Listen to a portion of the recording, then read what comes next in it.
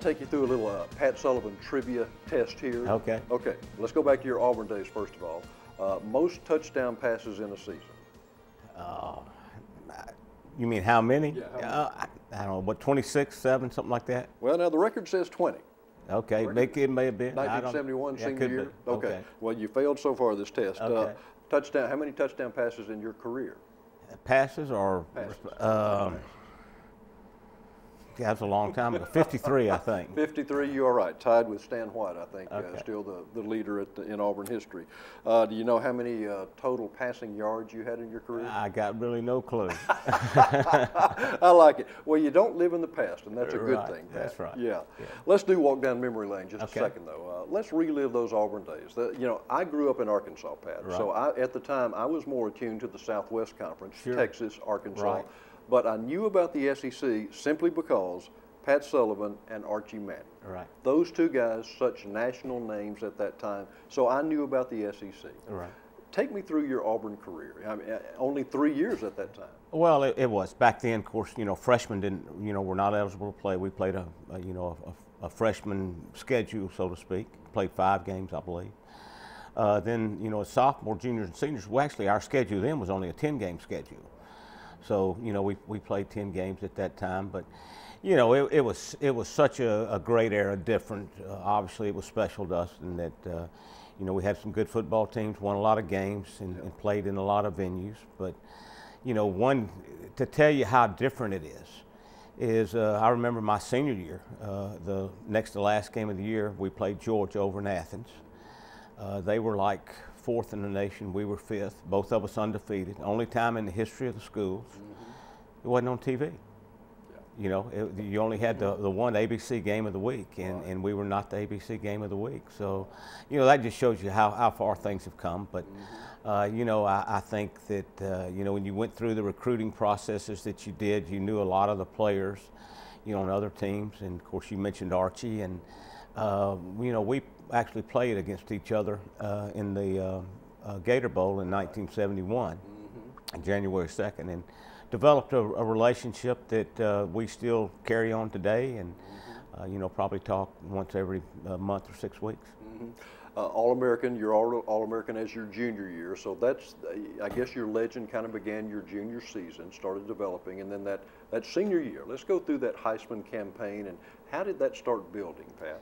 Well, again, it was different back then than what it is today, because there was not, all the Heisman watches and the various things. But if I'm not mistaken, my junior year, I finished, 4th or 5th, which was the highest of any junior coming back. So obviously, going in, you were, one of the quote favorites, and it was something that Coach Jordan and I sat down and talked about, and we said, let's just play, and if there's an award that's meant to be, it's meant to be. And fortunately, we had a good football team. And, as far as running up the scores and stuff like that and playing stats, there were probably 5 or 6 games that year that I maybe played one series in the second half and then came out because we were leading. So, we were playing, and I think that's something that's maybe not the same now. I think sometimes that, the Heisman and what it means to, schools and conferences and players, a lot of times they play guys a little longer than maybe they would in normal circumstances. When you won the Heisman, who were the other, say, top 2 contenders with you? Well, there was a guy by the name of Ed Marinero from Cornell. He finished 2nd. Greg Pruitt from Oklahoma. Johnny Musso from Alabama was involved. Those pretty were good crowd. Yeah, that was pretty good company to be in. Were you surprised to win, or did you feel like at the time that, okay, I'm kind of favored? Well, we had a good year, and I mentioned the Georgia game earlier, and that was actually the announcement back then was made on Thanksgiving night at the halftime of the Georgia Tech game, and we had played Georgia the week before, and fortunately had a good game, and we had won that, and there was a lot of national media that covered that game, and so it was you were kind of the favorite. But I think at that time, even though there wasn't all the media, the exposure that there is, I don't think there could have been any more demands on my time, because starting in the summertime, you know, just every day there was, you know, some kind of media request and things. If you went to the gas station or the class or whatever, you know, that was something that everybody brought up. And, you know, there wasn't a big campaign by Auburn. Buddy Davidson, our sports information director, did such a wonderful job. And he put out one little two-page pamphlet, you know, just of stats. And, but I remember all the extra work that Buddy put in. And, you know, when it came time for the announcement, I was ready for it to be over with, one way or the other. You know, there comes a time that there needs to be a climax to something, and it was that time. And, you know, fortunately, you know, I won. And one of the things, one of my fondest memories in athletics is the Heisman winners today don't get to experience. And that, as I mentioned, it was announced at halftime of the Georgia Tech game on Thursday night. Immediately after that, and I saw it on TV just like everybody else, we were not in New York. And so I was able to go to the football office and share that with my teammates, coaches, and you know, the quote Auburn family. And you know, that was an experience like being in the locker room after a big game. And you know, it was something that you know, we all shared, and I knew I won it because of them. It was not a one-man deal, and so that's something that I'll always cherish. That's neat. Before we leave the Auburn days, I want to hear your thoughts about, when you think back on those days, your best game, your best memory out of that junior-senior season. You know, we were fortunate that we played in a lot and had a lot of good games. You know, we went to Florida our junior year, and again as a team, you know, it was their homecoming, and you know, I think we beat them 63-7 or something like that, and that was, you know, that's kind of unheard of. And I think you had over 400 yards passing in that game. Yeah, something, I don't know. It was good. I know Terry ran wild, and but then you know, probably a special game was my junior year when we played Alabama here in Birmingham. We had some people hurt, and they jump off 17-0, and then we come back and close it right before half, and then you know, it was just back and forth in the third and fourth quarter, and we finally won it at the end. So you know, those are kind of some that stick out, and obviously the Georgia game over in Athens that probably quotes clinched the Heisman. That was a good one. You mentioned Terry. You and Terry Beasley will forever be linked in the history of Auburn football. Right. I mean, well, you know, Terry was, you know, he was an outstanding player. He was probably ahead of his time athletically. He could really run. But I think Terry would be the first to tell you, as I will, that, you know, it wasn't just he and I. It was, you know, Dick Smaltz and Alvin Bressler and, you know, all the running backs that we had. And it was a team thing. And so, but we were at the right place at the right time. Shug Jordan, your coach, legendary Auburn coach. Oh, yeah. Give me some Shug memories. Oh gosh, there's so many, you know. But you know, what a special guy. You know, I won't ever forget. We played the Blue Bonnet Bowl in '69, and you wanted a humorous story or something that you remember. They had a great team. They had lost. We played Houston out there, and they had lost their first game, and then they'd come on and just blown everybody out. And so we're playing, and we hadn't been across midfield, but I think maybe one time about the middle of the third quarter. And so we got down to about their 30-yard line, and it was 4th and 2, and Coach Jordan sent the punter in, and you know, I sent him back out, and called a play, and we went for it. Of course, you know what happened. We didn't make it. Yeah. And so, you know, everybody thought Coach Jordan was that Southern gentleman. And you know, I went over to the sideline, and as I was going, he met me, you know, about the sideline and put his arm around my neck. And I'm sure from the stands it looked like he was consoling me, but you know, I can assure you that his arm was getting this like a vice getting around my neck, and he told me in no uncertain terms to go sit on that bench and not get up till the game was over, and so I did. I didn't ever cross Coach Jordan again. Pat, did you call your own plays? How did that work? Yeah, you know, we did back then. You know, we probably called, you know, 75–80% of our own plays, and it was something that you worked with the coaches, and you know, it was but we did that. It was fun. Coaching. After Auburn, you go to the NFL a few years with the Atlanta Falcons. Right.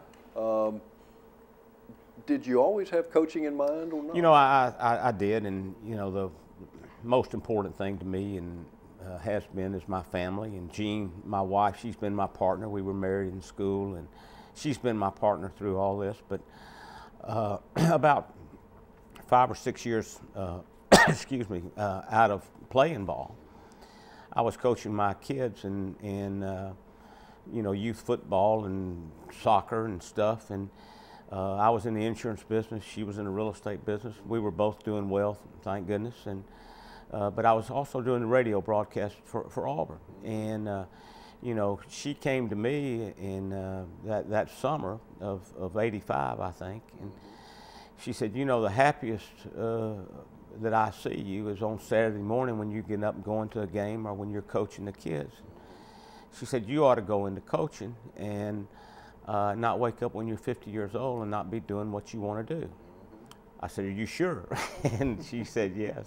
You know, sometimes if you ask for something, you get what you ask for. But anyway, we made that decision about middle of the year to try to get involved. And fortunately, there was an opening at Auburn, you know, after that season. And, you know, the timing was right. And so I went there, and I've thoroughly enjoyed, you know, coaching. Coached at Auburn as an assistant several years, then take over as head coach at TCU. Had good success at TCU. Well, we did, and you know, everywhere. I've been very fortunate. You know, at Auburn, at the 6 years that we were there, we won 3 conference championships in a row, which was, you know, a nice run that we had, and had a chance to coach some really good players. And then went to TCU when they were really down, not like what you see them today. And in fact, that first spring, we only had like 57 players, I remember, for our first spring practice, and they were just coming off the probation period that they had gone through.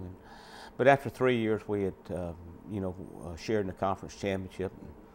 You know, the conference broke up, and you know, I was involved in a couple of jobs, and it really hurt us a little bit in recruiting. And then, you know, we turned it around after that. And the last year that we were there, we had 38 of our 62 that dressed out were freshmen or redshirt freshmen. And there was a lot of good players in that group. LaDainian Tomlinson's one that people remember now, and the Schobel brothers, they were good players. And I think there were like 17 or 18 draft choices out of that 38. So, you know, I knew it was on solid ground, and I was proud of what we did. Left there after '97. I guess set out a year or two before. Well, I did. I was worn out, and you know, I came back to Birmingham, and which is our hometown, and you know, was just kind of stayed away for about 2 months, and then, you know, when the grass started turning, and you know, fall and everything, UAB, I went down and watched some of their practices, and then, you know, as fate had it, at the end of that year, there was an opening on that staff. And so, you know, it was natural to be able to stay here in Birmingham, and to be able to coach there, and really enjoyed that. And then, you know, with Watson and the staff, we did some good things. And, you know, then this past December, had an opportunity to come here to Samford. And so was the desire to become the head coach again, was that always there while you were assisting at UAB? Yeah, I think it was. And, you know, as you're aware, and we mentioned, you know, about 3.5 years ago, I had a bout with cancer. And,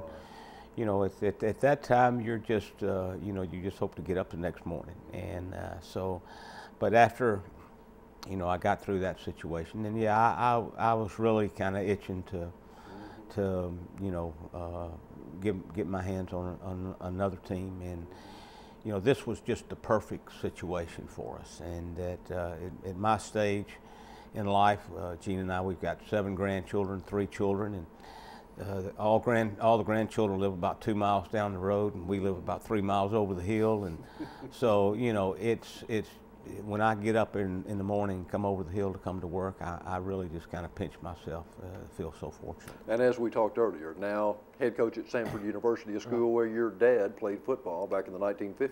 Well, actually, it was 1949. It was the old Howard College, and on the first team that they had after the war. In fact, he and Coach Bowden, Bobby Bowden, they were teammates together and played. And I think Daddy played 1 year, and then I came along, and so he had to give it up and go to work. And of course, Coach Bowden kept playing and coaching, and you know, the rest is history. You know, we talk about lessons in life from sports, from athletics. What do you take, Pat? I mean, you're still in this game, obviously. I mean, it's real simple, you know, and I tell the kids, and you know, what you get out of athletics, when it's all said and done, it's not the Heisman, it's not the awards. It's the relationships that are life lasting. And, you know, it's just like when I was sick. You know, there were so many of teammates, you know, competitors, you know, that stayed in touch and meant so much. And I'll share one story with you. It was one of our low days, and you know, things were not good. And Gene kept a log of who called, and at the end of the day, you know, we'd kind of recap. And I won't ever forget one day. Like I said, it was a low day, and you mentioned Archie. Archie had called.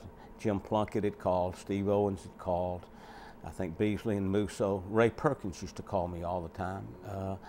Dick Small's another teammate, and if I mentioned Steve Owens, I don't remember, but when we got through, Jim Plunkett had called, and when we were sitting there talking that night, she said, you know, she said, you could have had a pretty good football team with that. And I said, yeah, we couldn't have played but one or two plays. And but you know, the relationships is what carries you.